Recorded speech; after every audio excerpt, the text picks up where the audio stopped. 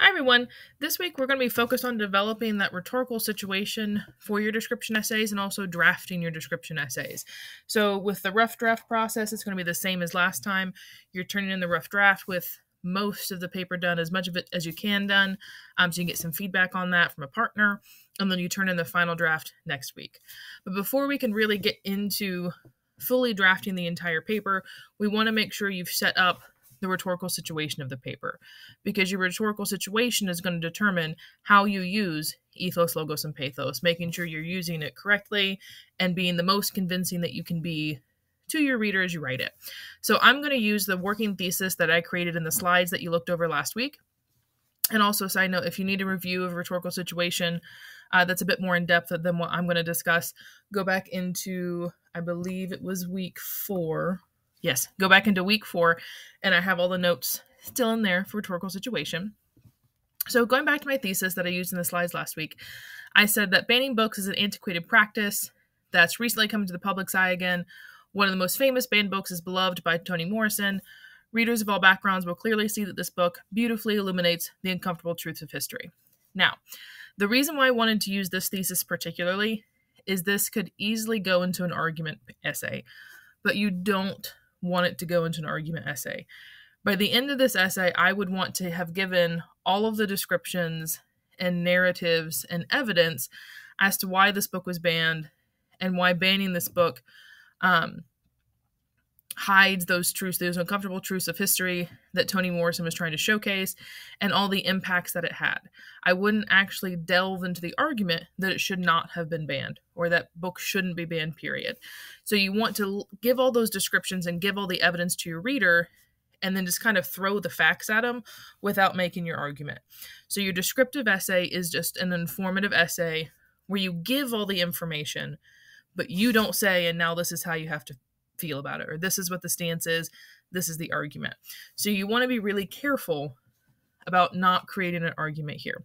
And I'll show you how I did that within my outline as well here in a second when we get to it.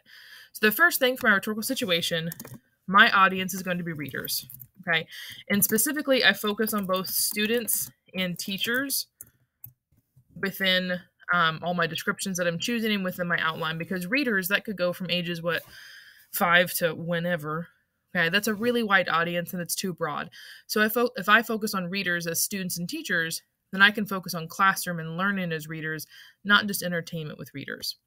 And so my purpose is to describe the book and why it was banned and the impact.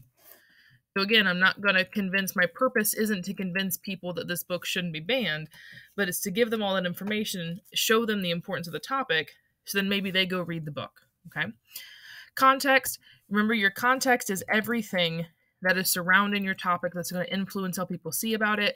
Recently, the context with banned books is that there are a lot of schools that have banned the book Mouse, which is a graphic novel that portrays concentration camps and the idea of Nazi Germany during those pieces, and it's been banned, and it's bringing back to light how within, even in modern times, we still have a lot of books within schools and places that are trying to be banned. Beloved is one of them that's been banned. Harry Potter is another one that's banned all the time. 1984, Fahrenheit 451. All of these are coming back into the news, and you're seeing them across different TikToks and news channels, explaining why they are banned and people arguing for and against. So I'm going to say my context is all these banned books being discussed again.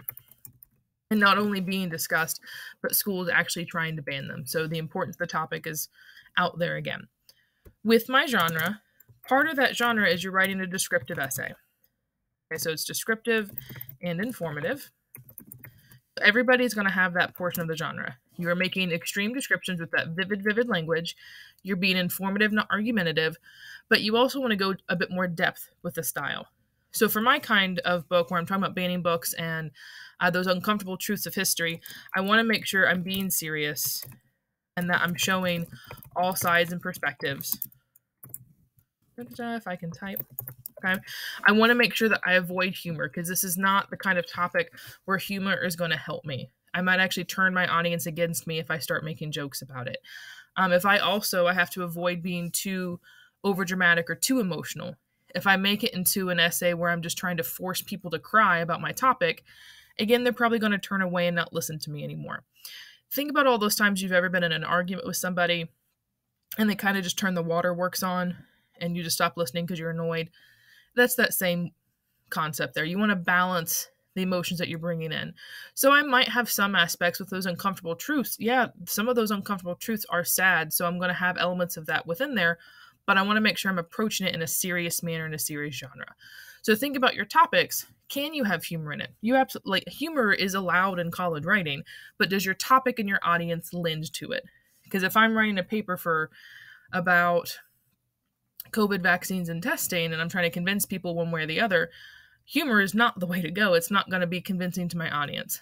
But if I'm trying to convince somebody that they should download TikTok for all the amazing trends and apps on there, I can add humor into it. I can talk about the funny trends that go into it because it lends to my audience and it lends to my topic.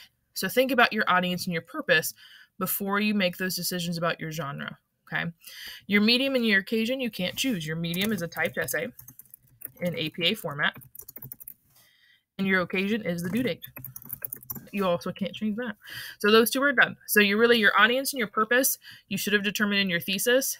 And it's okay. Maybe you haven't written your thesis yet, or you're still working with it.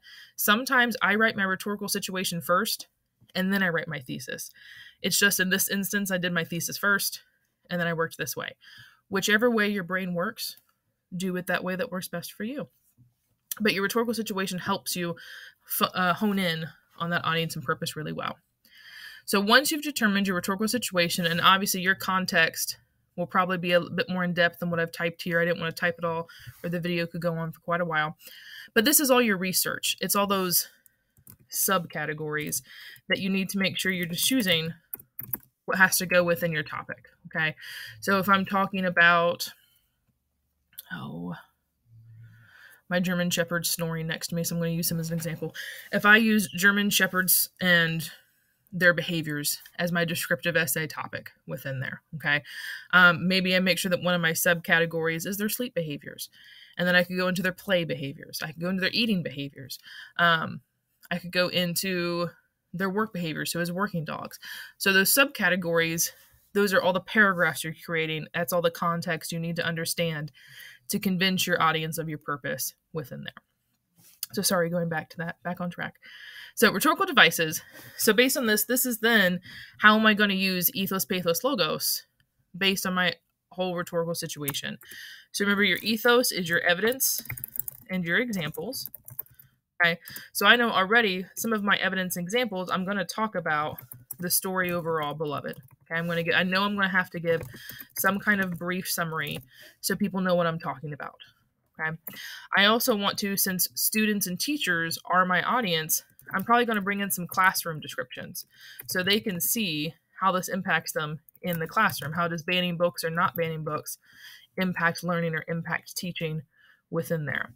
I also know I'm going to have to do some description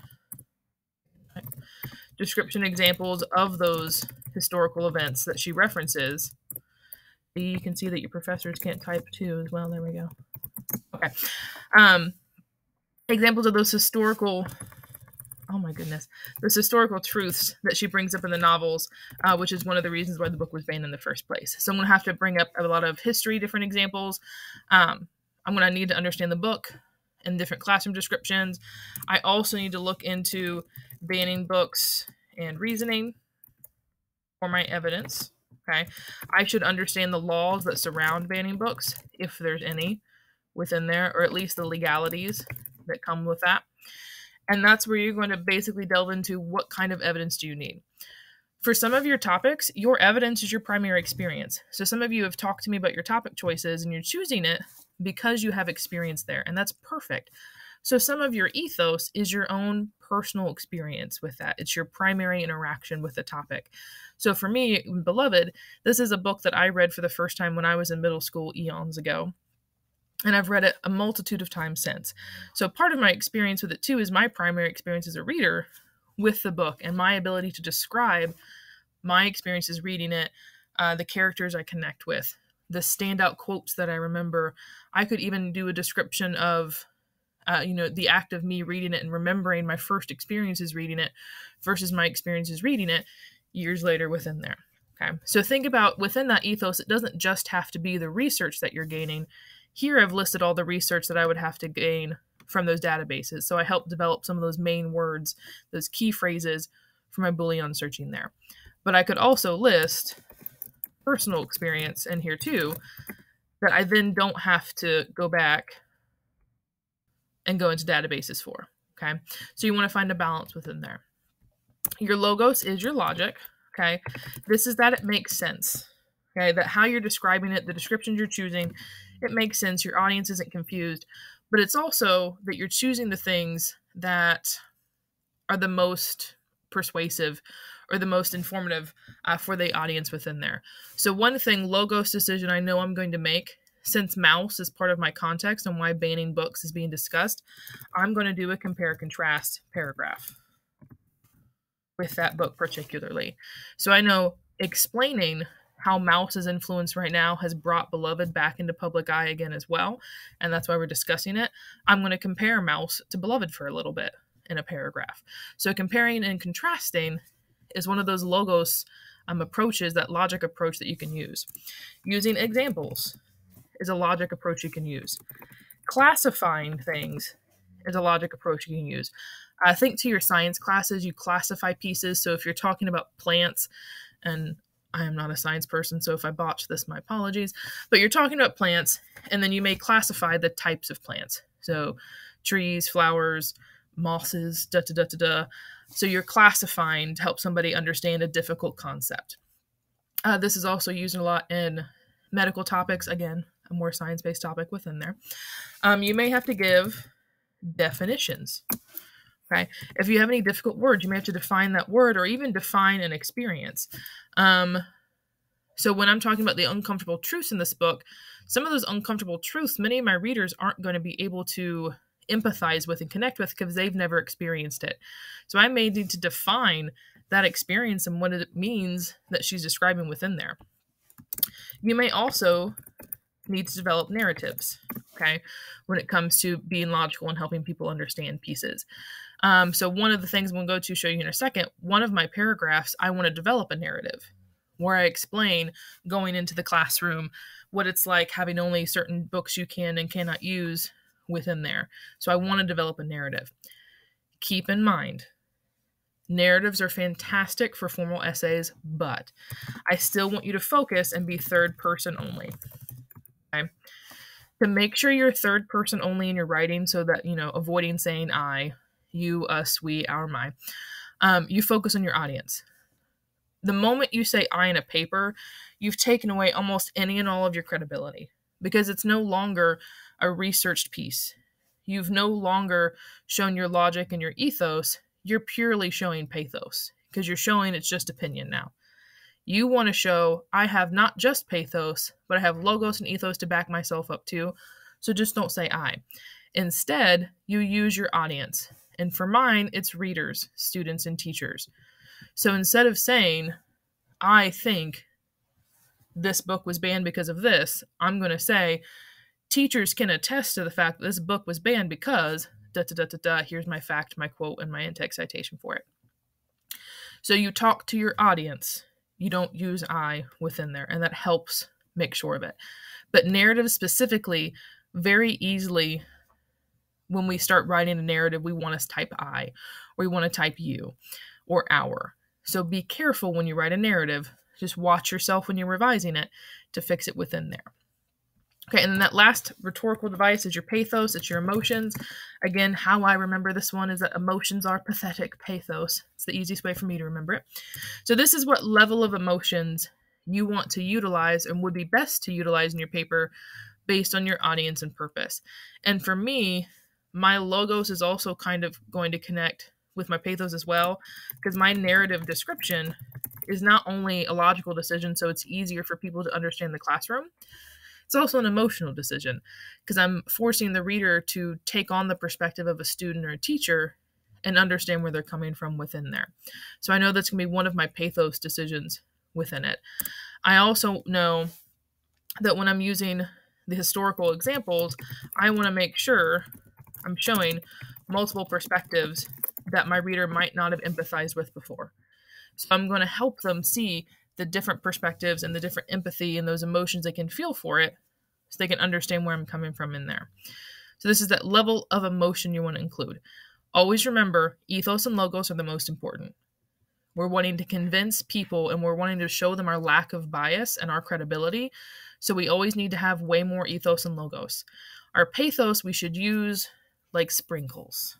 Okay, not glitter, because glitter gets everywhere and we can't get rid of it. But we want sprinkles, whatever flavor of sprinkles you want. But we want sprinkles because you can see them, you can taste them, but they're not in every single bit of the ice cream sundae going through. Okay, so take a minute and I would pause the video right here and go through your rhetorical situation. Do your rhetorical situation on your own. Figure out your thesis, your audience purpose, context, genre. You already know your medium occasion. And then kind of brainstorm out your rhetorical device approach. What can you use within there? And again, remember, you may do situation first, then thesis. It's up to you. But pause here, do your brainstorm, and then continue on with me. So once you've done the brainstorm, now it's time to outline. Okay? And I always outline before I start researching.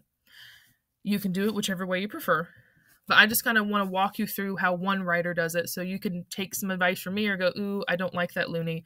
I'm never doing it that way, and that's fine. Okay. Whatever writing works best for you. But here's how I do it.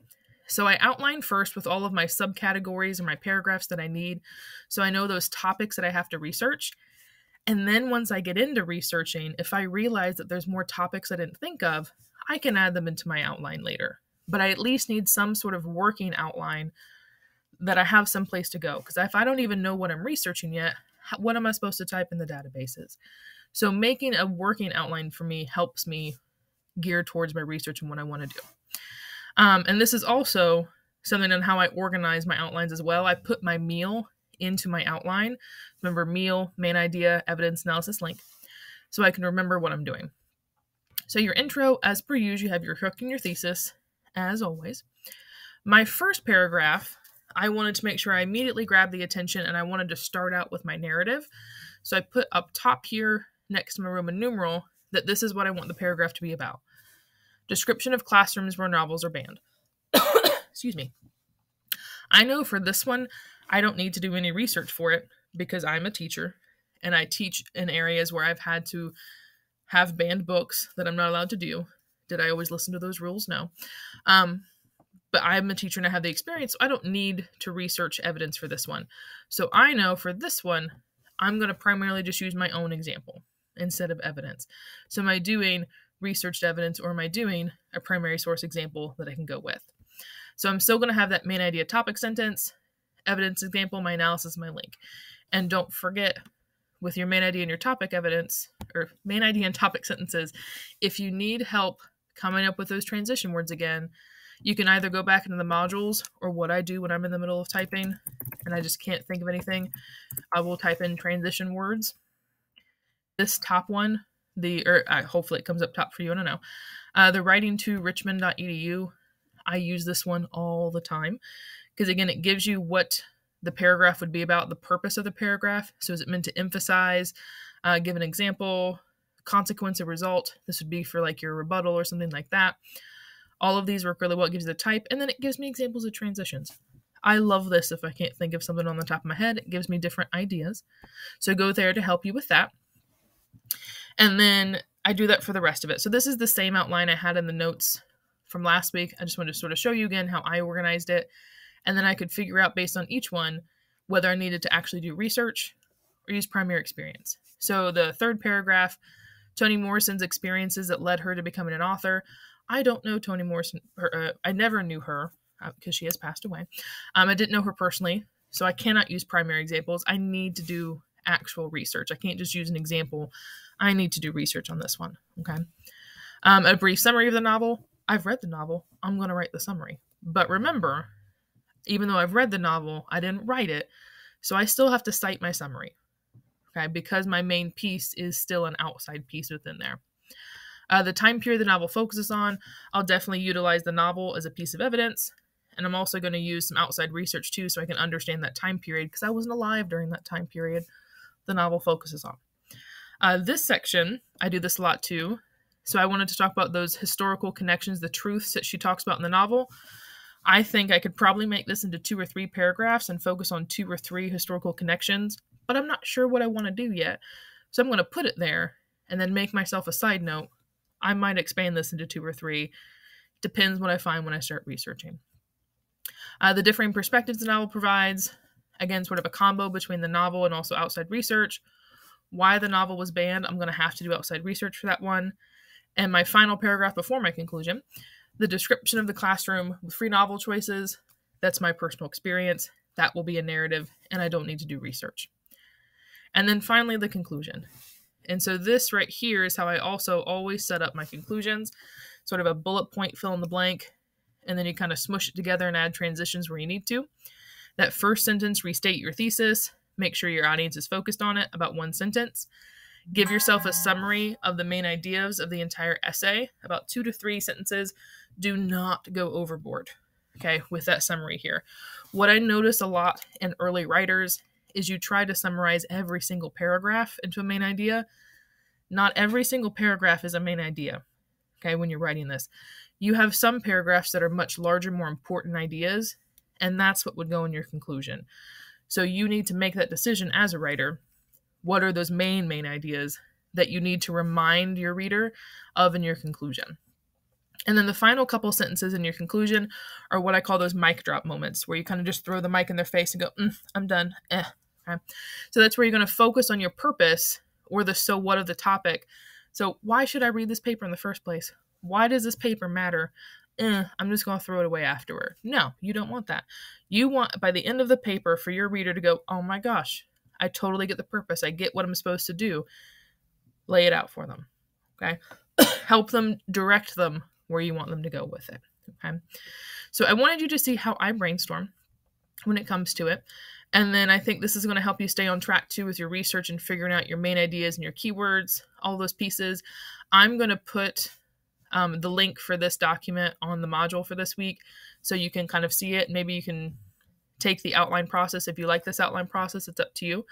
But that will be there for you.